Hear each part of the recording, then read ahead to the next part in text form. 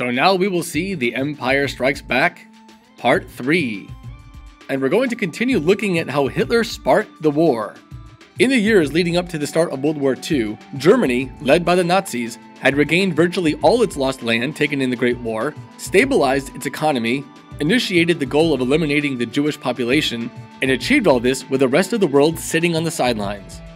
The British and French leaders at the Munich conference attempted to appease Hitler by allowing Germany to retain the lands it had retaken by force, hoping to avert a greater conflict.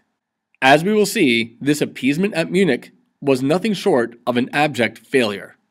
In 1939, a series of unchecked aggressions emboldened the Germans to continue to expand. Beginning in March, Germany invaded Czechoslovakia and Lithuania, and in April, the Italians invaded Albania across the Adriatic Sea.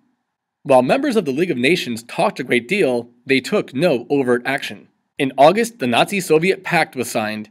This was a non-aggression treaty, not an alliance.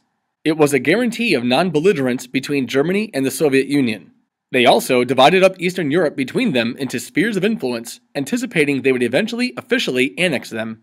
Now, both parties knew this was not a lasting arrangement, and there was no love lost between them, but it benefited both sides. Germany could focus its attention on France and avoid another two-front war, and the Soviet Union gained time to build up its industries and armies. Hitler claimed that the city of Danzig and the Polish corridor had been torn from the fatherland, and on September 1st, 1939, Germany invaded Poland. This is largely considered to be the beginning of World War II, because of an alliance the Poles had with the British and French. The Axis powers knew of this alliance, and they were fully prepared to fight another all-out war. The British and French declared war on Germany on September 3rd, 2 days after the invasion of Poland. It took the Allies months to adequately mobilize their troops for battle, so people started referring to this as a phony war, since Britain and France were not yet fully engaged in the hostilities. Nonetheless, in the spring, there was plenty of fighting going on, and the Axis powers experienced nothing but victory. The Germans had already expanded into Eastern Europe, as did the Soviets, and in April of 1940, Germany invaded Norway, Denmark, Belgium, the Netherlands, and Luxembourg. In May, the Germans invaded France. Now, the Maginot Line did somewhat work as the French had hoped. The Germans avoided the most heavily fortified areas, but they followed a different invasion plan than the French had anticipated and plowed through the Ardennes forest, and the Battle of France had begun. So you can see the old Schlieffen plan, and you can see where the French were expecting them to be able to fight because they would force them around the Maginot Line, but this is what the Germans did, plowing through the Ardennes forest. Now, technology had progressed dramatically, and the Germans used paratroopers to rapidly mobilize their troops deep into enemy territory.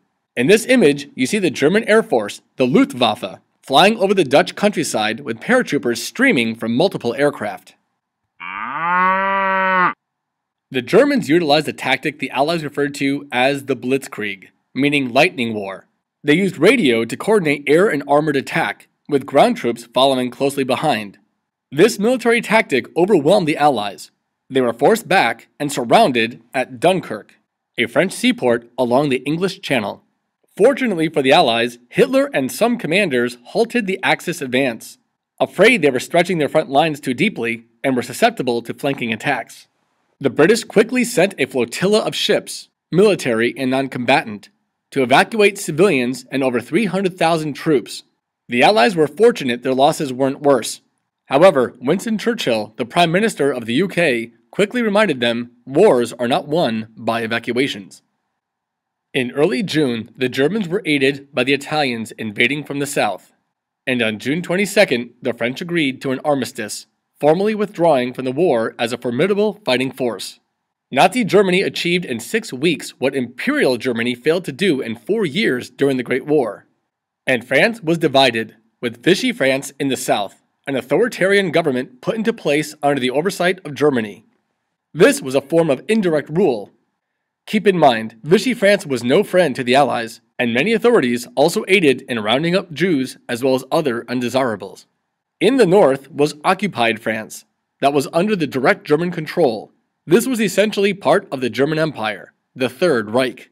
In fact, by some accounts, the Germans produced more weapons of war in occupied France than in mainland Germany throughout World War II. By September of 1940, Germany controlled virtually all of the European mainland. And sweet dreams after seeing this image. General Charles de Gaulle had evacuated to London and formed the French underground, the Free French Movement. And another part of the French resistance was the Maquis, meaning scrubby undergrowth. All of these groups contributed to the war effort primarily through espionage, sabotage, and occasional guerrilla warfare. However, the French underground was never a formidable fighting force equipped to defeat the Axis powers. The only country that stood in the way of a complete Axis victory was the United Kingdom. And so began the Battle of Britain that went from August to November in 1940. It was a contest between air forces, pitting the German Luftwaffe against the Royal Air Force. This was necessary because Britain's Royal Navy was too powerful for the German Navy to stage an invasion without air superiority. The Luftwaffe targeted civilian centers, railroads, and industry. Hermann Goering, who led this engagement, was a devout Nazi, commander-in-chief of the Luftwaffe, and second-in-command to Hitler. If anything would have happened to him, Goering likely would have become the new Führer. While the Royal Air Force was outnumbered, their planes were more maneuverable. But what really won the day was the new detection system known as radar, meaning radio detection and ranging. Fortunately for the Allies, the Axis never fully developed this technology. The British built a series of early warning radar stations along the English coast in 1938 to detect approaching aircraft, known as the chain home. Due to the use of radar and the bravery of the Royal Air Force, the Germans never gained air superiority, and Operation Sea Lion was called off. This was the planned invasion of Britain. Churchill put it eloquently, stating, "Never in the field of human conflict was so much owed by so many to so few." So now we'll finish off with a video of aerial and naval combat. While this footage is from the war in the Pacific later on, it will at least show you how far technology had come since the Great War.